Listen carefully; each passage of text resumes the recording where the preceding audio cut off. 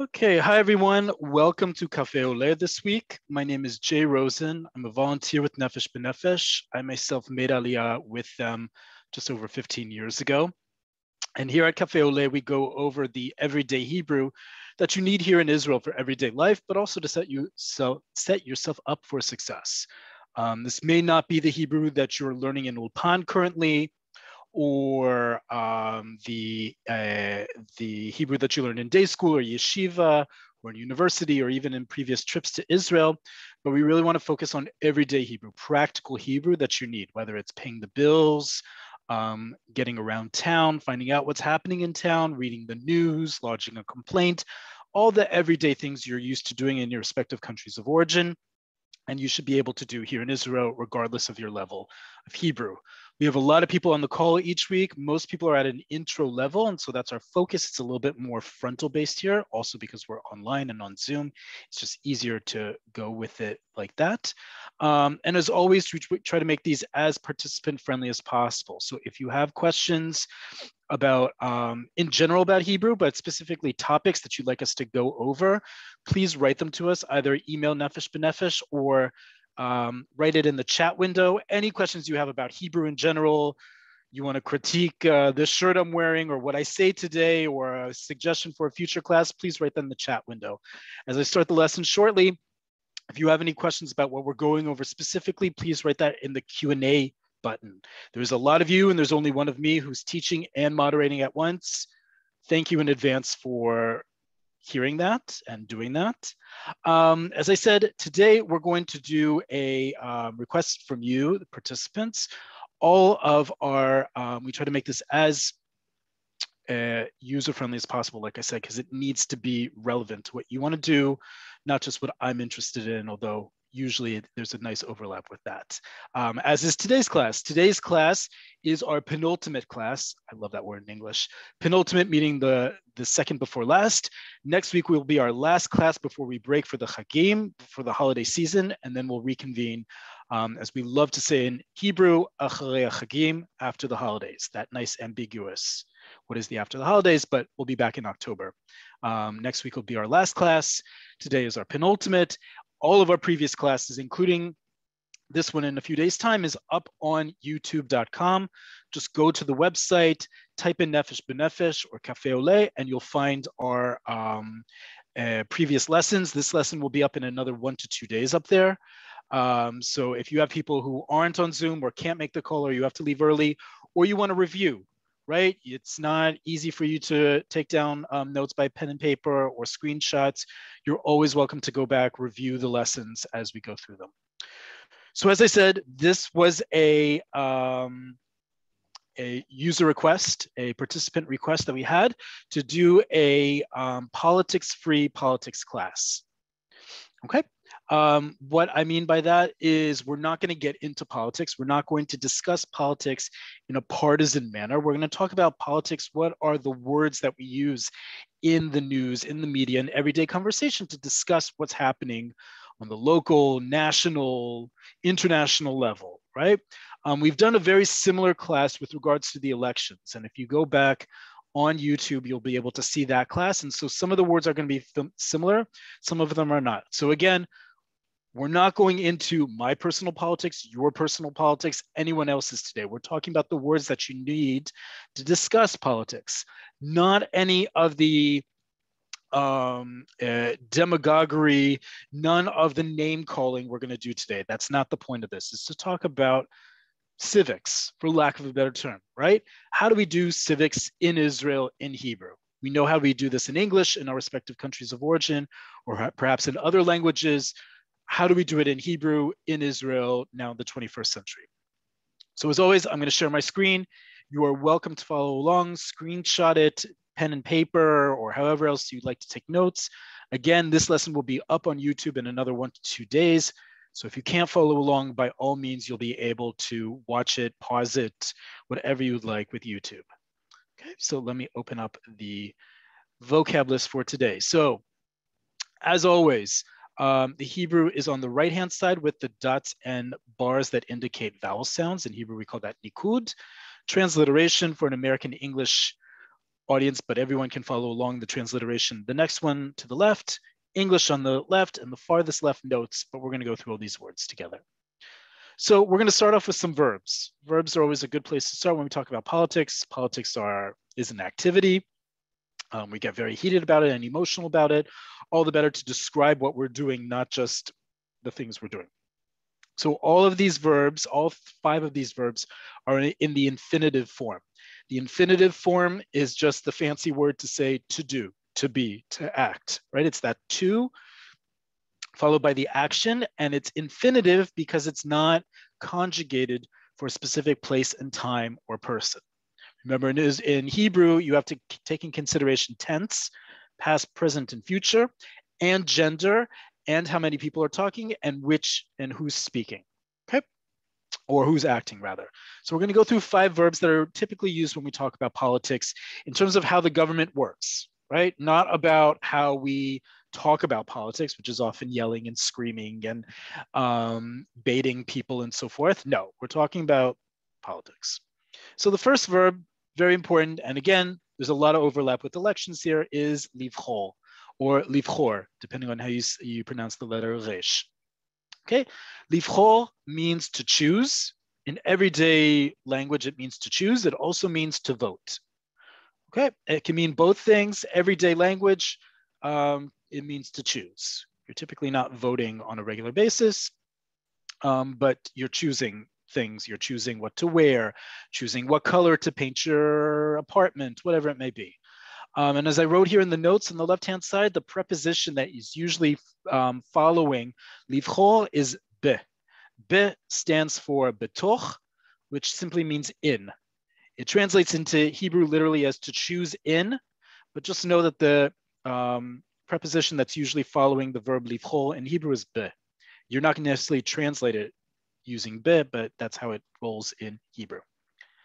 Next verb is a very similar verb. It's lahatzbia.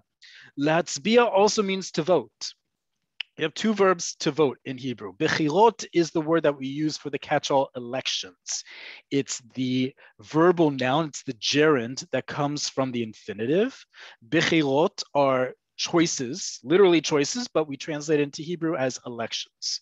Okay, lahatzbia is the actual act of voting. Lahatzbia also means to point a finger. Lahatzbia shares the same root as etzba, which is a finger. Actually, in Hebrew, each of your 5 digits has a specific name. It's actually pretty cool. We're not going to go through that today, but just know that a finger is an etzba. So it's related to the word, and it means also to point a finger. Ani matzbia ala baya shel hayom. I can put my finger, or I can point my finger on the problem of the day. That's one way to use it, but we mostly use it for latzbia, is to vote.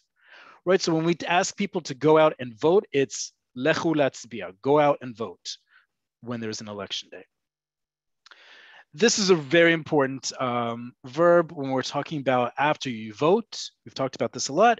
Once you vote, remember, Israel is a parliamentary democracy. So a lot of the words we're going to go over are not just important to understand the words we use in Israel, but especially for my fellow Americans, is to understand this is a parliamentary democracy, not what we have in America. And so therefore the system is quite different.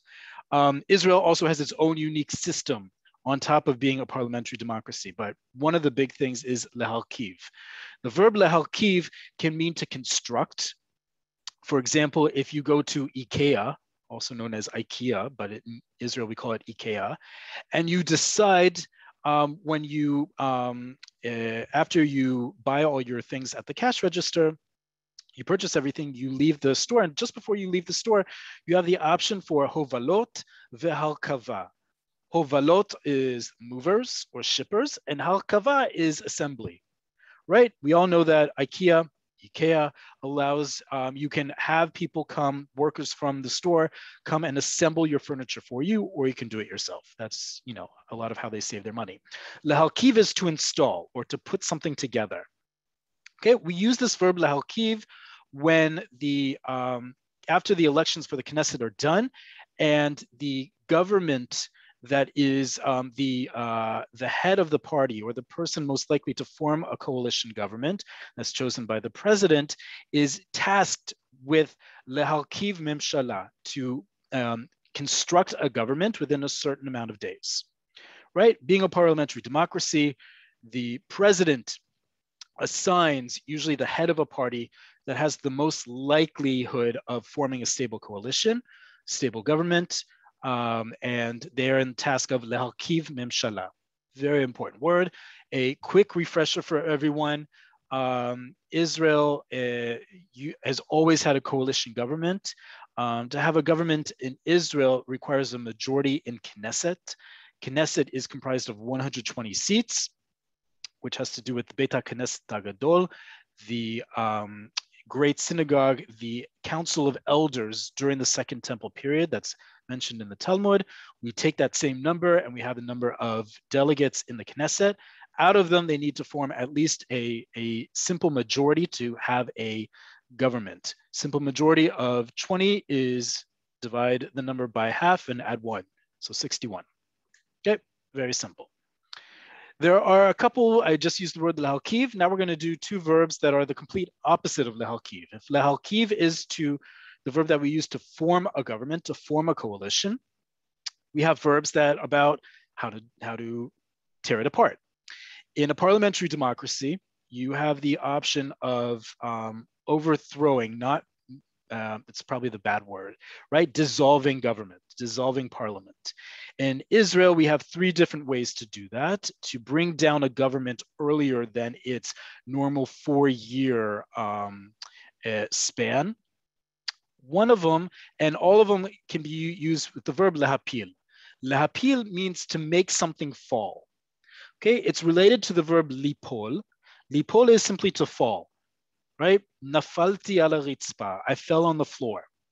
This is the causative form of that verb. So to cause something to fall is lehapil, right? If someone, for example, one of the ways you can dissolve Knesset is by bringing forward a vote of no confidence. And we're going to get to that word in a minute.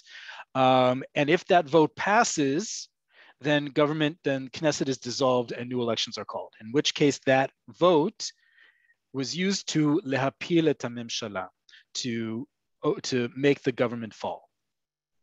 Okay. Another way you can make the government and the current sitting of the Knesset dissolve is to use the verb to dissolve, lefazel.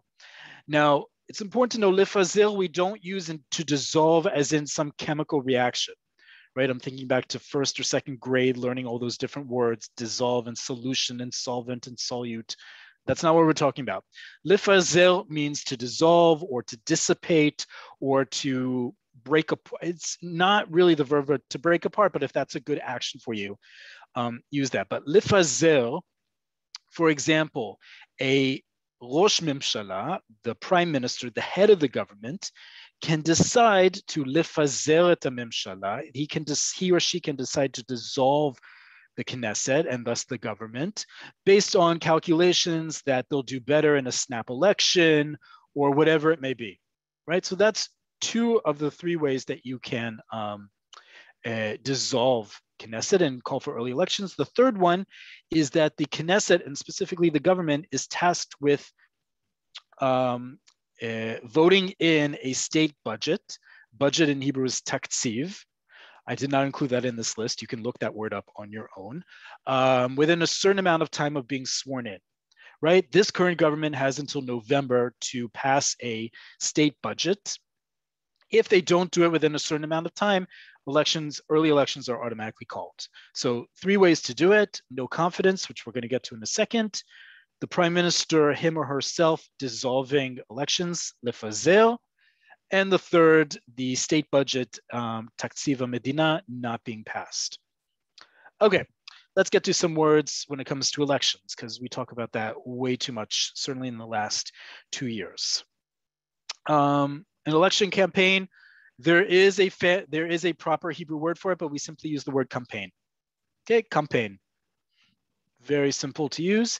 This next word is a very important word when we talk about elections in Israel. It's called gewalt. Those of you who speak Yiddish, you know this word. Those of you who don't speak Yiddish and you've heard the expression Oi Gewalt, you're already on the right track to understand Gewalt. As I wrote here, Gewalt, usually called a campaign Gewalt, is a tactic in Israeli elections and Israeli politics to scare the voters into voting in a certain way.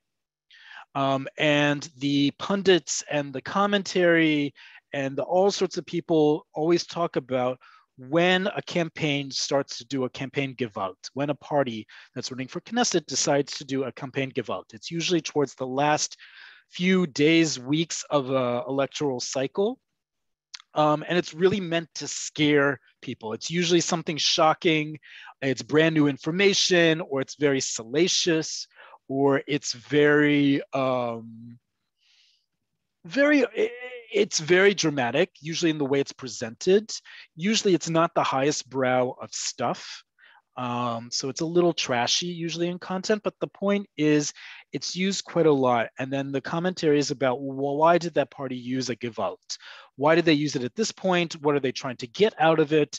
It's also a tactic that's used by politicians and parties throughout the electoral cycle, and they're in government, right? How do we do this to drum up support? By scaring people or scaring fellow members of Knesset. Not a wonderful ethical way to do things, but unfortunately it has worked in the past quite a bit. And to go with that, when we're talking about elections, we actually use a very interesting word to describe political ads. In Israel, as opposed to other countries, it is very highly regulated how much time each party running for Knesset gets.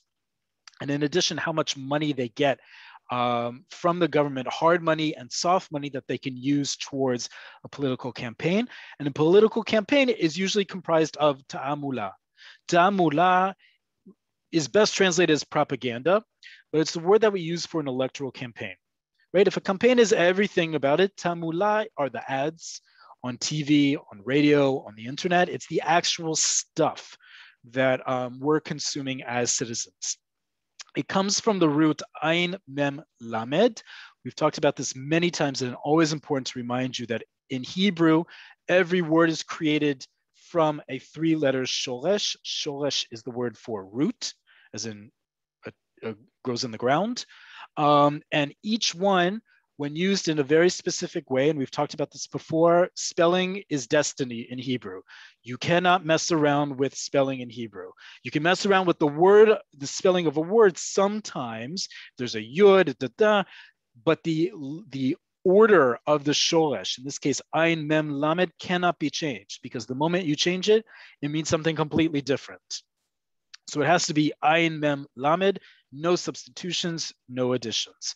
You can add additions as part of the binyan, how we create a word out of those 3 letters. Okay, so the root here, ayin mem lamed, comes from another verb that's similar to la'avod, to work, but this root, amal, is really laborious work. It's very heavy work, it's very toiling work. When that word is used in Hebrew, amal is a very, a lot of labor, hard labor. Okay. When we're talking about politics, this is obviously a very big one, is public opinion. Public opinion is best obtained and scientifically understood through a seker. Seker, row 12, or seker, is a poll. Not a poll as in something holding up a tent, right? Or an Arctic, or a South or North Pole. Poll as in you ask people a bunch of questions, get their feedback, then compare it with other, results. Okay, sekel is usually very important for politicians, for a government to understand what's going on in the field. This is also a very important point, because in Israel, Israel is one of 3 parliamentary democracies in the world that votes as one electoral district, meaning that we do not have direct representation on the local level, on the national level, right? So I live in Tel Aviv. There is no one representing Tel Aviv officially in Knesset that I have voted in directly. That goes for Yerushalayim, that goes for Carmiel, Beersheva, doesn't matter. We don't have direct elections. So the best way to understand what the people are, the voters who brought us in and potentially can not vote us in the next time we have elections, is a sekel, is a poll. Because otherwise there is no mechanism that a regular citizen has to be heard by the government or by any one of those 120 Knesset members. It's great when they do it. They're just not obliged to. They don't have to, according to the law. Okay, this is a very important word, mandat. Mandat does sound and is what it is the cognate, right? It is mandate. But we use this word in a lot of different ways. It's not just hamandata briti, the British mandate from before 1948. We use mandat in the every sense of the word mandate, right? Does a government have a mandat to do something? Does a prime minister have a mandat to pass this law or advance that law, right? We talk about this word a lot. What political right or political capital does a person in government have to do something? Mandat is the word we often use for that. Very important word, si'ah. Okay, so we've already had elections. We already have new members of Knesset. Of those members of Knesset, we have a government, right? And within that government and within all of the Knesset, those people were voted in through a party, and I didn't put the word here for political party, which is maflega. You have a si'ah. Once you're voted into Knesset, the political party you were running under to get voted in becomes a si'ah, a faction, right? Or a party that sits within the government or in the opposition. But the point is, it's now called a si'ah. We don't refer to it as a political party anymore. We call it a faction, si'ah. It's a very important word. You hear this a lot. Each faction will have its own chair, man or woman, along with the government. The chair of that party, as well as the subcommittees, the chair of the opposition, as well as the chair of the coalition, is in Hebrew, the official term is Yoshev Rosh or Yoshevet Rosh for a woman. So for a man, Yoshev Rosh. For a woman, Yoshevet Rosh. We're already here, row 16. Yoshevet Rosh. Yoshev means sitting. Rosh, head. Rosh Hashanah, head. So the sitting head, just like we would say oftentimes in English, right? The sitting head of something is the person who's the head of it. In English, we like to use the word chair. We now use chair instead of chairman or chairwoman. Chair is nice, gender inclusive.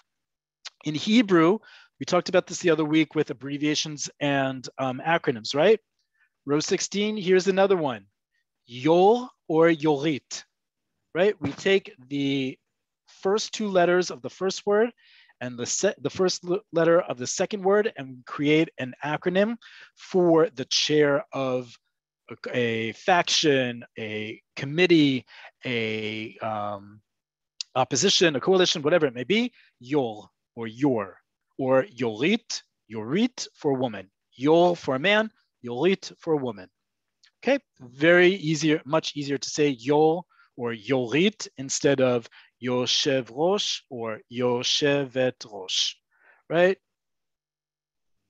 2 at most syllables, at most 4 syllables, non-abbreviated. So Yol or Yorit, you'll see a lot of that in the news when you start reading the news in Hebrew. Someone will be referred to as a Yol or Yorit. It's a chair, not just in government, by the way, it's a chair of anything. It could be a chair of a board of directors. It could be a chair of a committee. It could be the chair of anything. Okay. I mentioned this word before, no confidence, imun. Imun is confidence. When we're talking about in terms of trust, or more importantly, faith in Hebrew, just like when we say efshar, right? If efshar is possible, efshar is impossible. At the beginning of a word usually indicates a negative thing, right? In this case, no confidence. Efshar, impossible. So that im or none or not, in Hebrew we use aleph, yud, and usually with a dash, makaf. Okay. Next 2 words, again, There are Hebrew words for this. The Academy for the Hebrew Language has created words, they just haven't caught on. Instead, we use very generic universal jargon, coalitia, oppositia. Okay, coalitia is the coalition, that is the government, right? Because the government needs to have, if it wants to survive, a simple majority, at least a simple majority of 120 seats. There are governments that do not, and they are what's called a minority government. They're usually very unstable, and it usually leads to early elections. So a coalition typically needs to be more than that. And a coalition, by the way, can also include people not in the government. Let's say it's for passing a bill or anything like that, and you need bipartisan support or multi-partisan support. You'll still use the word coalitia. But usually when we use the word coalitia, we're talking about the coalition government. And that's in opposition to the opposition, oppositia. Right? If you're not in the coalitia, you're in the oppositia. Currently, the oppositia, the Yol of the oppositia, Yola oppositia, is the former prime minister. Very important to know that the opposition doesn't necessarily have to work together. Great example is this current Knesset, right? The current opposition, not the coalition, the current opposition is comprised of several right-wing parties and the joint list of Arab parties. Not exactly ideologically and practically the closest of partners, right? So just because you're not in the coalition doesn't mean you have to act like a coalition. An opposition is simply sitting in opposition to the coalition. They don't have to form their own government unity, anything. They sit in opposition and their role is to oppose everything the government does. Very important when you're trying to follow along what's happening with a bill. Those of you who are of a certain age, you remember from America Schoolhouse Rock and how a bill gets made. And in America, it's a very certain way. In other countries, they have their own way. Israel has a very similar way to other parliamentary democracies, even like in America. When a bill is put forward, the very first time, it's called a kriya tromit or a kriya tromit. Kriya comes from the verb likro, which means to read. It also means to call. And tromit comes from the same root, the same shorash as terem. We've talked about this word many times. Terem is also the first aid clinic around the country. Kriya tromit translates as best to the preliminary reading, right? If a bill wants to get passed, the way it works in Israel is as follows. You bring it to a mliat Knesset, a Knesset plenary session, where the Knesset is called to order. Ideally, all 120 members of Knesset will be in attendance. Most of the time, that's not the case. And a bill is brought forward for vote for kriya tromit, for a first preliminary reading, right? And if it passes, it then goes to our next one, 21, a vada. Okay, in a vada, just like in other democracies around the world, the Knesset has many subcommittees, right? And these committees both create laws to be passed, to offer up bills, to weigh in on bills, to weigh in on the situation of things. Israel has multiple committees. The word is va'ada. One committee is a va'ada, multiple committees va'adot. After a bill, let's say a bill is created in a va'ada, it's brought to the Mliat Knesset, it's brought to the Knesset plenary for a kriya tromit. Okay, it's brought in for that preliminary vote. Let's say it passes. It's then brought back to the committee or any other committee that wants to look at it and perhaps add to it, subtract from it, and so forth.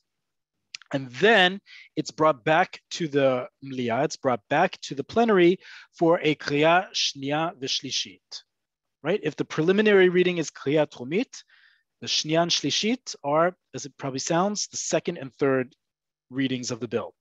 A bill, in order to be passed in Knesset, needs 3 readings. And typically that's the way it goes. It's born in committee, comes out for a kriya tromit, then goes back to committee, and then gets voted on usually simultaneously, right? It'll be voted on the Knesset floor a second call, and then the Speaker of the Knesset, also a Yol, Yol Knesset, will ask for a further reading of that Knesset, meaning a further vote on it. If on the third one it passes by a majority, it becomes law. Okay, that's how a bill gets made and passed in Israel. And it starts with the Vada and the Kriyat Trumit. So two very important things. The Vada, we have, like I said, multiple Vadot happening all at once.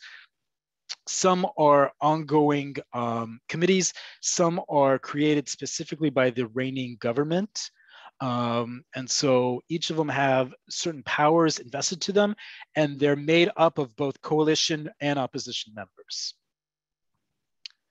Okay, let's talk about governance, because governance is a really important thing. Again, Israel works different than other countries in terms of how it's split up and how it's administered on multiple levels. So we've been talking now a lot about the national level, which is represented by the Knesset and the government. Let's go a few steps down. The next biggest unit in Israel is what we call an Iriyah. Iriyah is a term that means both a city hall, the actual building of a city hall, but also a municipality, right? This deals with the largest local representation in Israel, which is an Ir, or Ir, which is a city. All of these designations are based on the population size of a given area, right? So for a town to become a city, it needs to have a certain amount of people living in it. I think it's currently 150,000. Please don't take my word on it. You can look that up on Wikipedia yourself. But I think it's around 150,000. Anything 150,000 above is already an Il with an Iriyah. Okay, the Iriyah is in charge of local administration within a city, right? So here in Tel Aviv, we have Iriyat Tel Aviv. Jerusalem, Iriyat Yerushalayim. Netanya, Iriyat Netanya. Any city has a Iriyah that goes with it. The Iriyah is comprised of Rosh Ir, often called Rosh Iriyah. So again, Rosh, head, Ir, city, or Iriyah, municipality or city hall. And that person is, in Hebrew, we call the Rosh Ir, or the Rosh Iriyah. That's the mayor, right? The same term we use for mayor. In Hebrew, we say it literally, the head of the municipality. Okay, that, and then a municipality will also have a muatzah. A muatzah ta'ir, muatzah is a council. Okay, we're going to get to that word quite a bit in the next two smaller forms of representation here in Israel. But muatzah gets us to our next word, which is muatzah mekomit. Muatzah is a council. The official Hebrew word for the USSR, right, which is the United Soviet Socialist Republics or something along those lines, is Brit HaMuatzot. Brit, covenant or union, just like we use for the United States, Aratzot Brit. But the USSR is Brit HaMuatzot, the union of Muatzot. A Muatzah, Soviet, right? It's a council. That was the model of the USSR, of these local councils that ruled everything. Other countries have also local councils. It's just a nice connection with those words, because muatzah is not something you'll normally hear, except when you're talking about local jurisdiction here in Israel.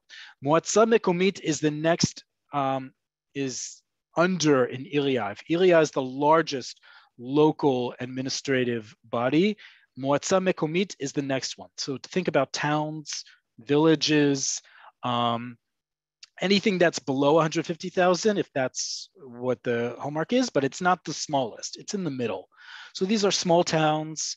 Think, I'm trying to think of a small town nearby. I'm not gonna rack my head over that. I live in Tel Aviv, it's enough. Muatzah mekomit is a small town. Usually it will also have a mayor or the head of the Muatzah mekomit. It won't be called a mayor because it's not a city, as well as a town council. Okay, so a small town is a Muatzah mekomit. And then the smallest is a Muatzah ezorit. Okay, if mekomit, Muatzah mekomit is a local council. Mekomi means local. Moatza Ezorit is a regional council. Ezol means region, Ezor also, excuse me. And this is the smallest form. This is usually a combination of small, very small towns or villages, usually kibbutzim and moshavim, that are in a given area, and their population is so small that they're governed together by a regional council, right? So parts of the Arava have a Moatza Ezorit, parts of the Negev have that, parts up north have a Moatza Ezorit, because there aren't enough people inhabiting those towns to have their own local council. Okay, so they just bound together and combine resources to perform local governance. So a Moatza Ezorit is the absolute smallest form of local governance you have in Israel. Next highest is Moatza Mekomit, row 24. And then the largest is in Iria, a municipality. Okay. In addition to that, we have something in Israel called a Mechoz. Mechoz is a district. In Israel, we have a number of different kinds of mechozot. Mechozot is the plural of mechoz, but it's a masculine word. As you see the M here on the left-hand side, it becomes a plural as mechozot. In the judicial system in Israel, we have 6 mechozot, right? So when you go to a court, just like you do in other countries, you start at the local court and you move up all the way in appeals if you get as high as the Supreme Court, right? But you have district courts. The country is split up into 6 mechozot, and these have to do with district courts, people who are looking to reform the way governance works in Israel talk a lot about these mechozot as being existing districts from which people can choose the representatives for a national level. It's one of the many different theories and ideas that are put forth of how we can reform the Knesset and the national government by having direct representation. The mechoz is one of them. Also, the police have their own mechozot, right? Police districts, and how they chop up the country in terms of their own policing and in terms of supervising what's going on in the country, have their own mechozot. Mechoz just becomes a very important word to understand local governance. Okay, and then the last word that's really important is the word for civic, is the word for state, but not state as in the state of Israel, right? This is not Medinat Yisrael, this is state as an adjective. And the word is mamlachti. I use these words civic and state because there is no real direct translation from the Hebrew into English. Mamlachti comes from the same root as mamlacha, kingdom, melech, king, malka, queen, of course. But the idea is that this is sovereign, but it's a state issue. It's often said that the Nasi HaMedina, the president of the state, needs to be mamlachti or mamlachtit when it's a woman, right? Mamlachti, that they need to be civic. I'm not talking about civil, but civic, meaning that they are for everyone, and state. They're a state office for the state's inhabitants. Mamlachti is the word that we use for the public school system in Israel.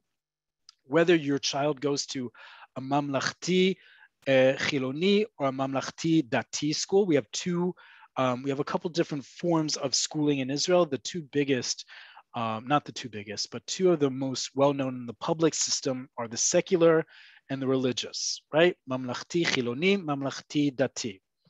We use mamlachti before both of them to indicate it's state, right? It's not private. It's not, we don't use the word public in the same way like we say public school in America. I know that public school in the UK and in other countries means the complete opposite.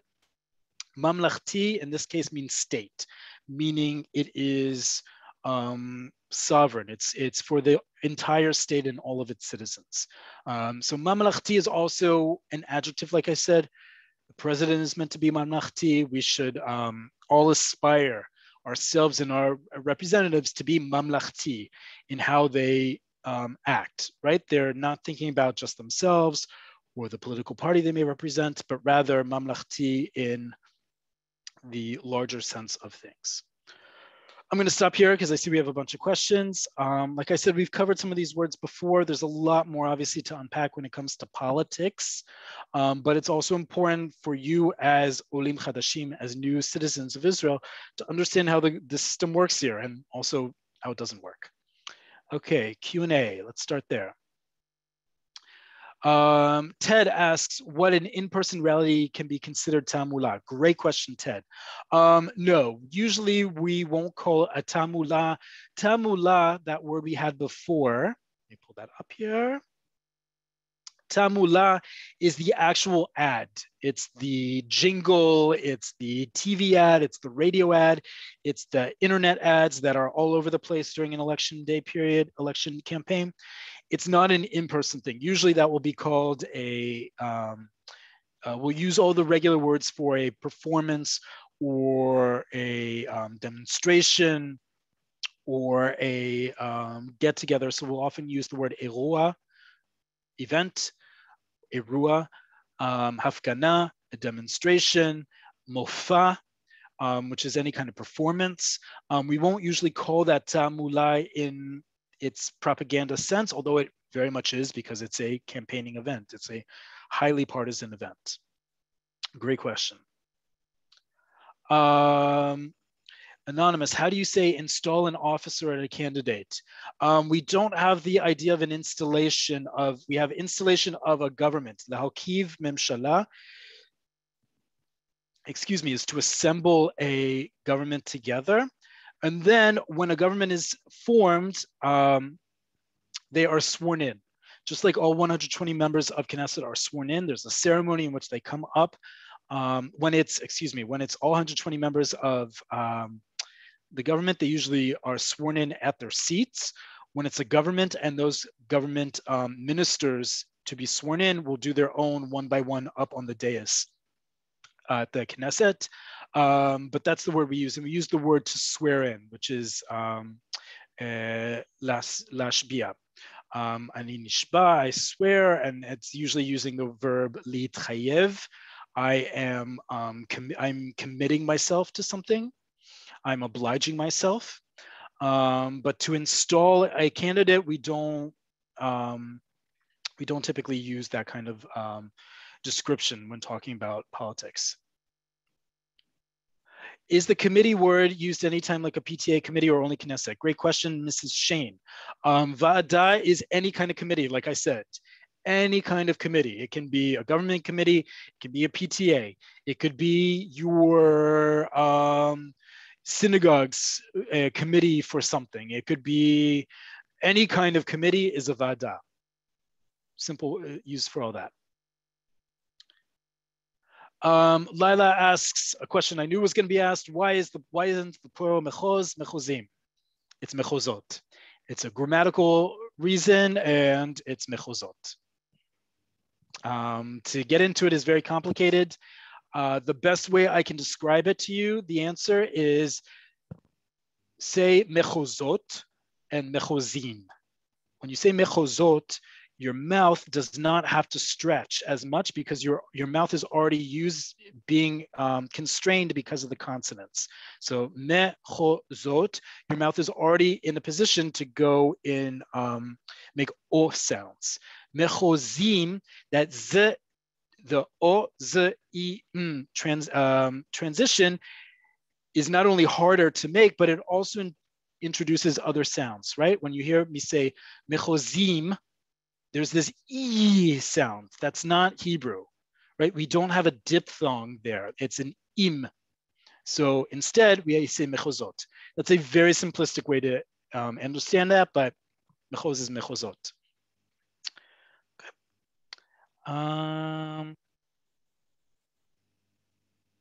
Anonymous, what's the difference between a va'ad and a va'da? Okay, a committee is a va'da. Va'd is usually a similar thing. It's usually a council. It's usually a word that you hear more in religious circles. Va'da is usually a much more mamlachti word. We use that word mamlachti, right? Va'da can be a committee for anything. A va'd is usually some sort of small council. Va'da is usually a committee. Okay.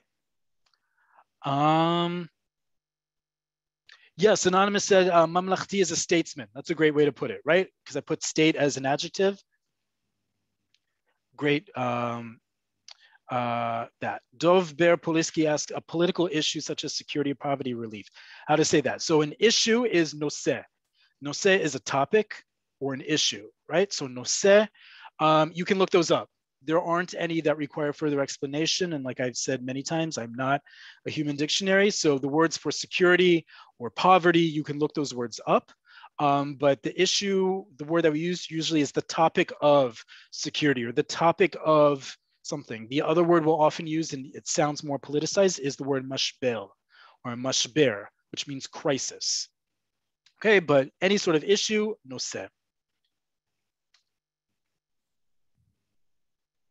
John, why do we use VAD for residence committee, not VADA? Great point. Like I said, think VAD as a smaller thing.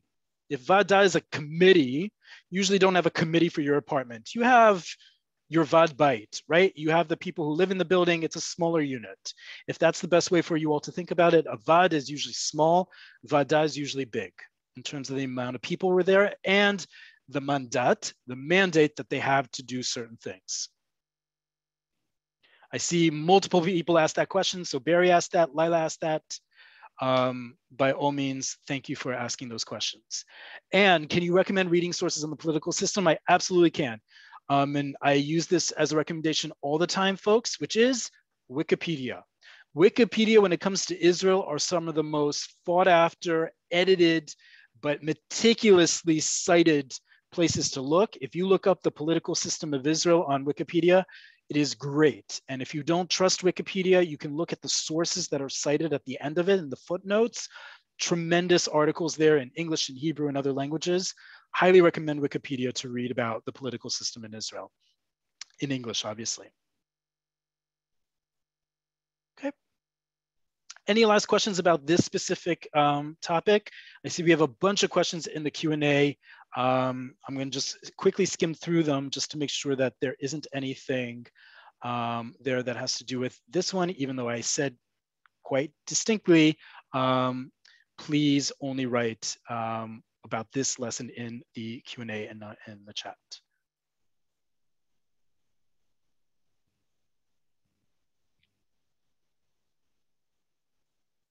And some of you adhered to my request. Thank you for that. Any last questions about anything else with regards to Hebrew? We have a few minutes left in the Q&A if you have any questions.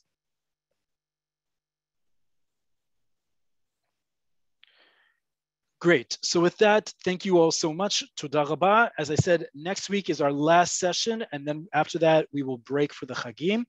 For the holiday season. So next week, our last lesson, the 30th of August, same time, same place. I will see you here. Until then, this lesson will go up on Nefesh B'Nefesh's YouTube channel in the next day or so. If you have any requests for further topics for us to cover, please write to Nefesh B'Nefesh directly. And until then, Toda rabah, thank you all so much, and litraot. See you all very soon. Take care.